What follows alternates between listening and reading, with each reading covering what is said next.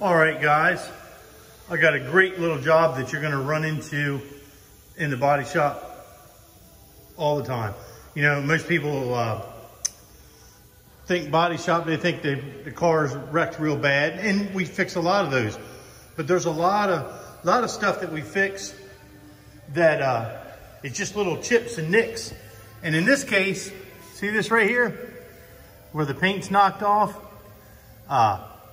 That's what I'm gonna be fixing today. And this is gonna be a great experience because like I said, it may seem small, but you gotta be able to fix this. Because if you notice, this is a motorcycle fender. And if you watched one of my earlier videos, one of the first ones I did, I made a joke about how motorcycle people are picky. Well, they are, because they can pick this thing up and look at every part of it. Now, there's a couple trick things about this. When I say trick, I mean different. They're gonna make it a little more difficult. I don't know if it's showing up, but that fender isn't all red. You notice the bottom, you notice this is black, it's faded on up. I don't know if that's showing up very well or not. Let me come around this side, see if you can see that. Okay, now, I'll give you a little background on this history on this fender. Maybe you can see it now. My hand's putting prints in it. If you can see that, where it's faded. So we've got to be able to repair this. What happened was the chain guard, try and get this right.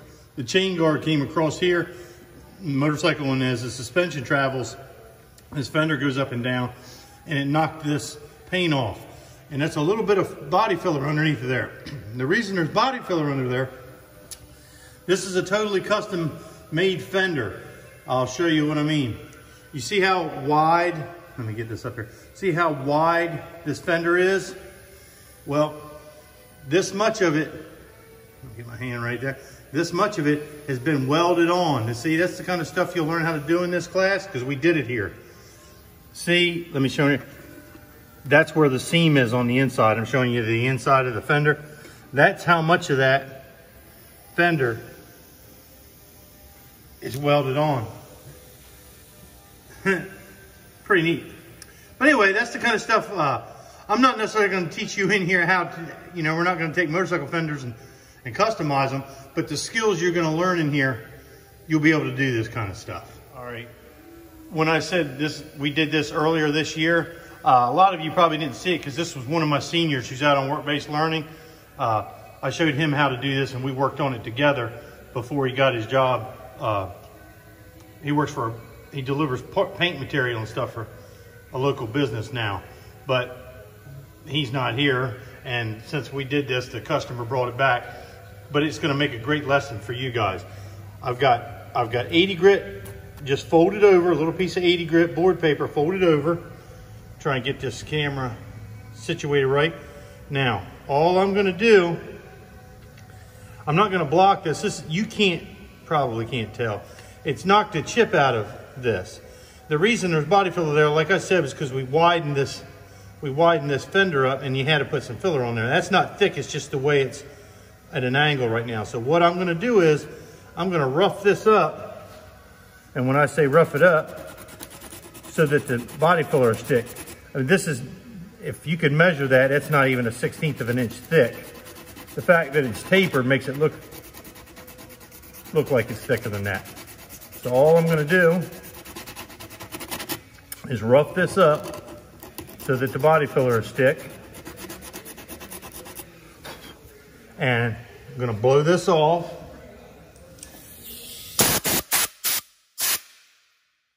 Now I'm gonna get some filler mixed up and gonna put just a little bit of filler in there.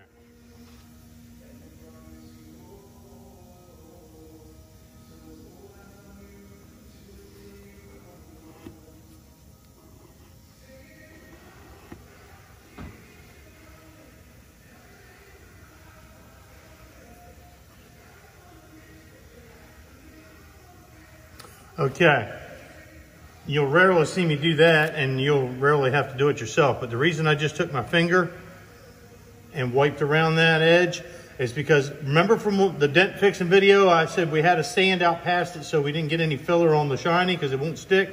Well, I'm gonna keep this repair as small as possible. So I had body filler pulled onto an area that wasn't sanded.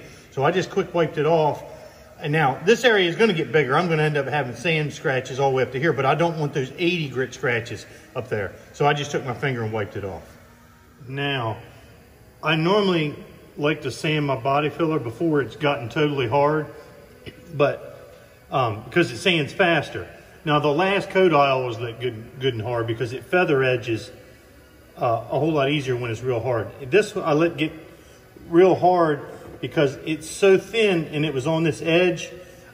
I don't want the scratches. I don't want to have to put another coat on here. I may have to put a little icing, which is a lightweight body filler, but I want to try and get this in one fill. So I let it get good and hard, and I'm going to sand just this little bit of area, and I want to try and keep all the scratches, the big ones, away from this area. When I say big scratches, deep ones like 80 grit and 180, I want to keep them to a minimum.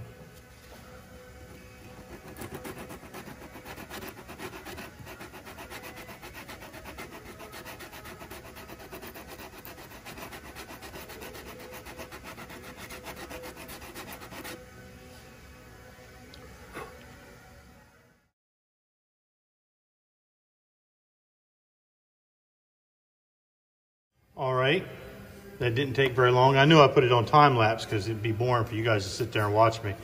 If you could pick up on it during the time lapse, I switched over to 180 grit. So all these scratches that are here are 180. Now I'm gonna end up, and it's all feathered and it's fixed. I told you it wasn't much. It's pretty much perfect. I'm gonna have to go around here with some 320 grit scratches and get this area sanded so that the primers stick. But what I'm gonna be doing is, and I'm probably not gonna film it, I'll show it to you when I'm done, I'm gonna cut some of this off.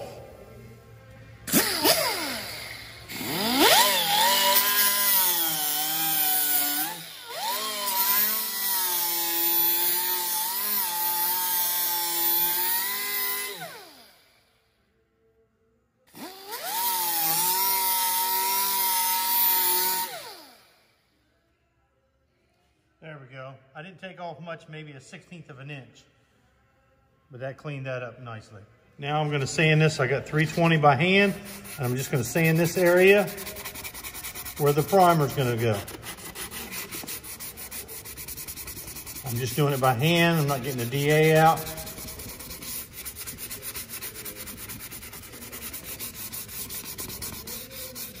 This is important. I want every one of those. Remember, I started out with 80 grit, and then I got the 80 grit done, and then I went to 180. Now, if you can look, let me see. Can you see, let me see. See these little scratches right here? Those are still 80 grit scratches. I've got to get them out before I can prime. All right, I got rid of all those, remember those scratches I just showed you that were up? Now, all the scratches that are in there are 320 grit scratches. Now, I'm gonna prime this. I'm not gonna film me priming it. You've seen me prime before. I'll show you a picture when I get done priming it though. All right, the primer's on and it's flashed off. I mean, it's not dry, but it's flashed off. What I'm gonna do is, using my time management, I'm gonna take a piece of 500 by hand, this 500 grit. Let's see if I can show you. Yeah, 500, the P stands for production. We'll get into that next year. And I got 500 on a DA. There's no need for you really. Watch me sand it. I'm gonna sand all the shine off the rest of this fender. Now I'm gonna concentrate when we get done with this, and I'll be doing that tomorrow. I'm gonna let that primer sit overnight. I'm gonna just put color in this area, and the trick's gonna be to fade this black. You can see where it fades. The customer said that they want a little more black this time, which we're gonna try and make him happy anyway. Well, that took me about 5 or 6 minutes to sand all that. I didn't sand the primer. Again, I like that to sit and do all the shrinking that it's gonna do overnight. Tomorrow or the next day, we will, I'll let you watch me paint it, or I'll film me painting it, because this would be kind of neat when I put that little fade on there. All right, I've got this fender in the paint booth. I've got the fans running because you always want to blow this off and wipe it down with the exhaust fans running. I've got it on a bumper stand. This stand here is for, well, you can hold anything with it, but it's set up for bumpers. I'm thinking one of the projects next year is we're going to make a couple, we're going to build a couple stands just for painting motorcycle parts, because we end up doing a lot of them here and they're fun to do as long as they don't get too fancy. And basically the stand's straight up and down, and you take an old wheel off of like a bicycle or preferably an old motorcycle, and you cut them in half and you weld them so that the fender will sit right down on top of them. They work nice. So I'm gonna right now go get the paint gun. I had paint left, or we had paint left from the first time we did this, and I'm just gonna be putting color in here, and I'll be blowing a little bit of color over a few of these spots. All this is covered up with the tag bracket, the license plate bracket, and the tail light and all. It covers all this up. But while I got paint in the gun, if I got enough, I'm gonna, like I said, all this is covered up. You don't see any of it.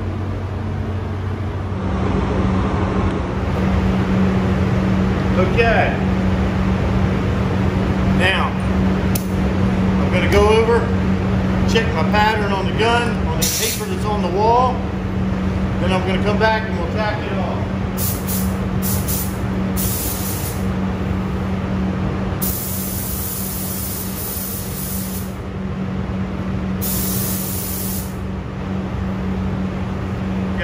The very last step before you start painting, I've already wiped this down, you didn't see that.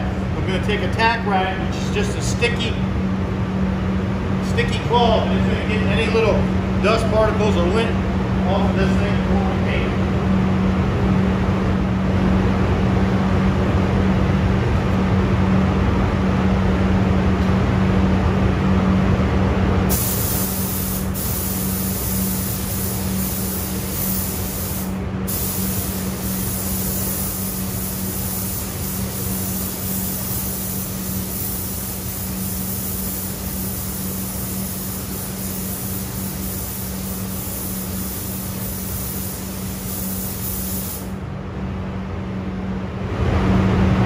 Coat number 2 here.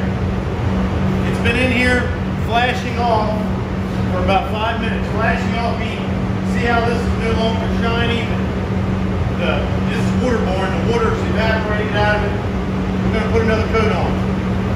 You're seeing everything I'm doing. I'm just not letting you watch it dry. It's kind of boring.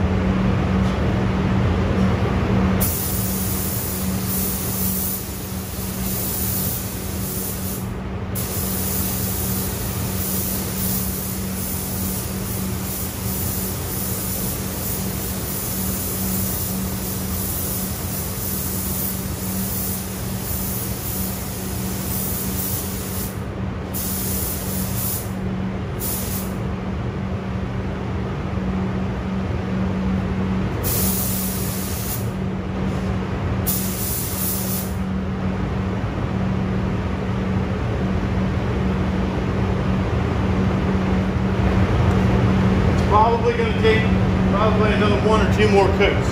I'll see when that flashes off. Alright, this is going to be coat number 3.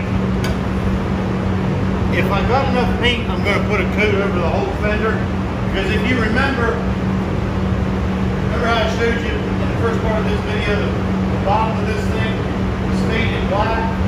And he wanted a look, when I do it this time, he wants more black on there, which is tricky. I'm going to film me doing it, but I figure I might as well cover up all the black so I can start fresh. That's if I got enough paint in here to do it.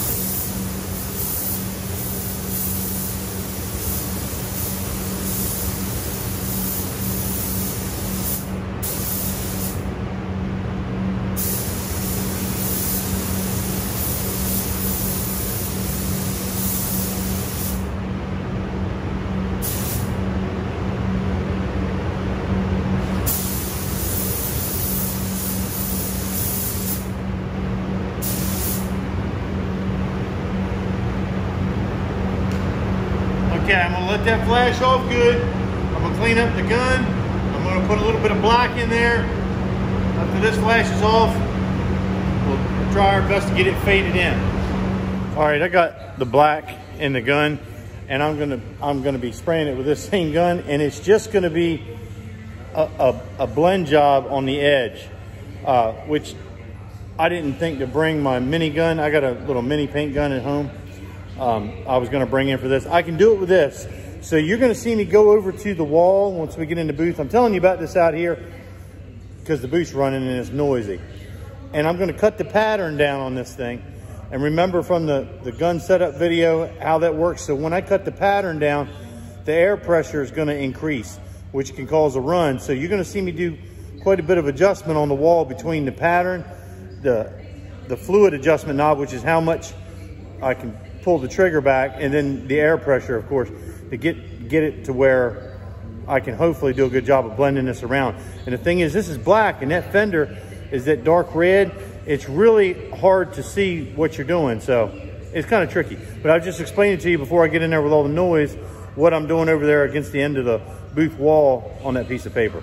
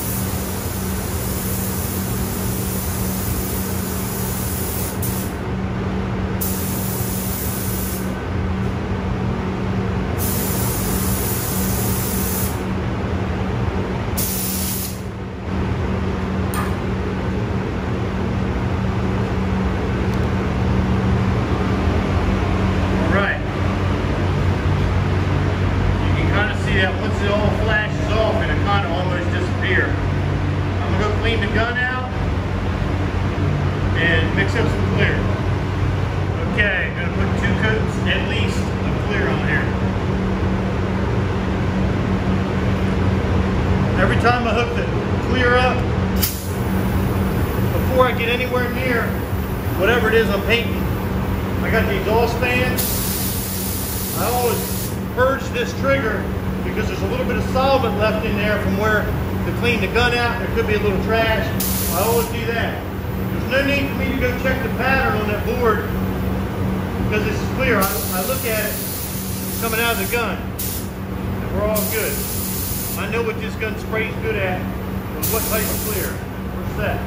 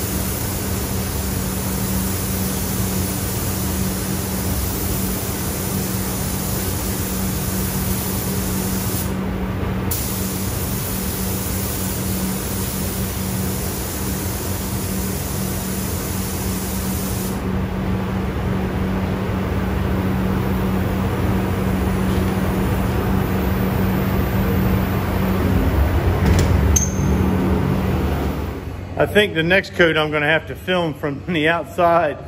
There's enough clear overspray. I don't want it getting on my phone here and messing the lens all up. I'm gonna give that about 5 minutes to flash off. Well, we really don't call it flash off time with clear, but we're gonna give it about 5 minutes to set up. I ended up giving it about a 10 to 12 minutes to dry because I really hammered that first coat on, and I got really slow hardener in it. The slower the hardener, the more chance you get it to have it run, but also the slicker it will be. It will flow out before it sets up. So I scooted my phone as far as back in the corner as I can get. I hope I don't get any overspray on it. So here we go.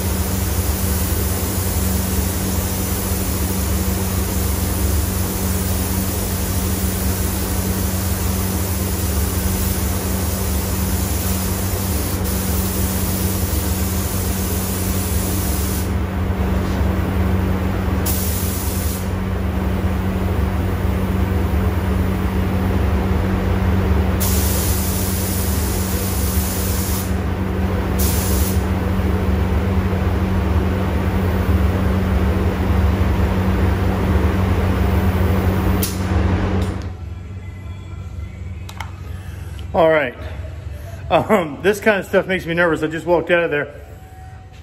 I really put a super heavy second coat on there, and I believe that's all it's gonna need. The type of clear I put on there is really good, but I don't like to build up too many layers on there to do something called solvent pop. We're not gonna get into that right now. It looks great as long as it doesn't run in the floor. It'll be good. I'm gonna clean the gun out, and I'll walk in there and walk around the fender and show you a picture of it in a minute. Let's walk in here and see what we got. It's only been a couple minutes, but just long enough for me to clean the gun out. Oh yeah. Looks nice. No trash in it. No runs, drips, or errors. Looks nice. See how the black's faded up pretty good. I don't know what you can see on this tape or this film, or whatever you call it, but it turned out really nice. All right, guys, thanks for watching. All right, guys, it's Friday. It's the end of week 3. So 2 more weeks, and you guys are all done officially. I just walked in the classroom here. I got done clearing that fender that I'm making this video for. It's just a little job, and I just wanted to kind of showcase it to show you, you know, that it wasn't that big a deal to fix it. I knew all the steps, and you watched everything I did. Now, granted, you freshmen haven't really mixed a lot of body filler or anything, but you saw how easily I repaired that, and it was basically just knowing how to do this stuff. Obviously, you'll refine your painting skills. I don't expect everybody to be able to go into paint booth and be a Rembrandt right off the bat, but you'll get better at those kinds of things. And that was just a neat little fun project to film and show you. I am working right now trying to figure out what I'm going to do for next week assignment for all my different classes. Believe it or not, it's quite hard. When I have you in here, we have projects out there to work on, and we have the book, and we go over it. There's wonderful content in our collision repair book that I have. A couple of you that are doing the take-home packets may have this book with you, and you look through it. It's a great resource to have. Got a lot of stuff in there. You will find in this class that I like to be in the shop as much as possible, but learning the theory, the why about things is really important. It keeps you safe and it lets you do a better job. And obviously, when you talk to somebody, it shows that you know what you're talking about. So Anyway, guys, I just wanted to say hey to you for a minute. And please, if you got any questions or anything, comment in the videos. I think I've been able to turn it on all the videos now. I miss you guys, and can't wait to get started in here next year. Thanks. Bye.